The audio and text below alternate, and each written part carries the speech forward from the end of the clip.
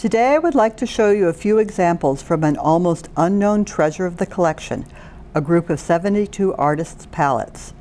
The palettes came to the BMA thanks to George Lucas, who was born in Baltimore in 1824 but spent most of his adult life in Paris. From 1857 almost until his death in 1909, Lucas was the art agent for the Walters and other collectors, and would visit artists in their studios as part of his scouting missions. In the 1880s, he became interested in their palettes, which he added to his personal collection of paintings, prints, and other works of art. It is extremely interesting to compare the palettes with paintings by the same artist.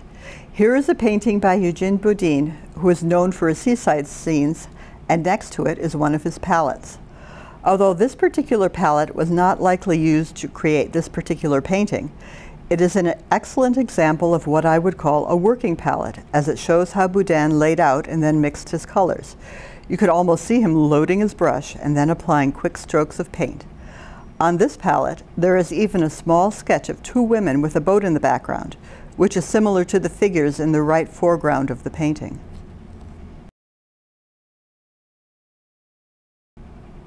Sketches were common on palettes that an artist might give to a friend or patron as a token of esteem.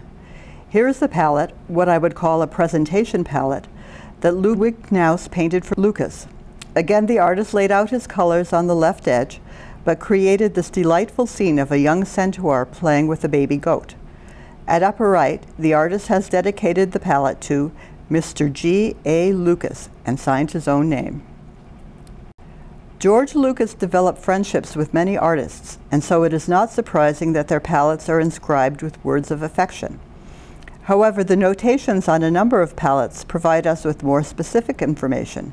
For instance, on the reverse of Léon Bonnat's palette, it is written in French, "The palette with which the portrait of Cardinal La Vigerie was made," and then signed and dated.